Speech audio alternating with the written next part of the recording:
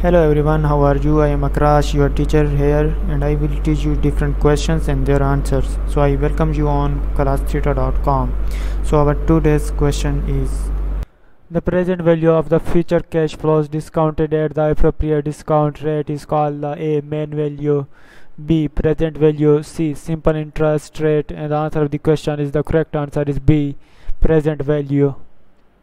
Thank you for watching the video. If you have any question related to this video, please post a comment below. If you have any question in your mind, you can also post on the website and I will be answering you in the next video. Thank you for engaging with us. Until next video, bye bye.